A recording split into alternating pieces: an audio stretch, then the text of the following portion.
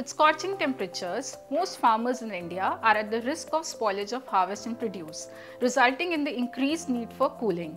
However, most farms are not connected to the grid. This inadequate access to energy and cooling facilities results in the loss of livelihoods, income and productivity for horticulture, fish and dairy farmers. This is where decentralized renewable energy or DRE can help. I am Divya Gaur. I work as a program lead at CEEW, and today I am going to talk about how DRE powered solutions can reduce the risk of harvest and produce spoilage. DRE technologies locate clean energy production closer to the site of energy consumption.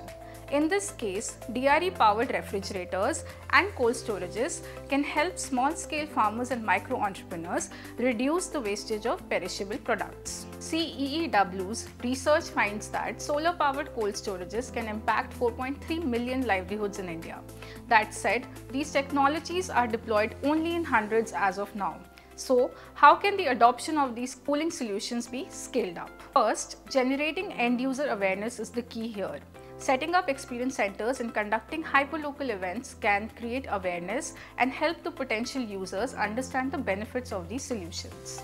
Second, improving end users' access to finance is critical because they are often unable to bear the upfront cost of the technology.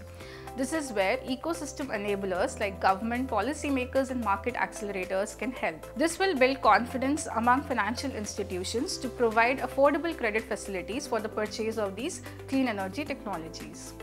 Finally, exploring innovative models where cooling is provided as a service, making it affordable and more accessible to the grassroots communities. This also helps users save upfront cost and minimizes technology and operational risks.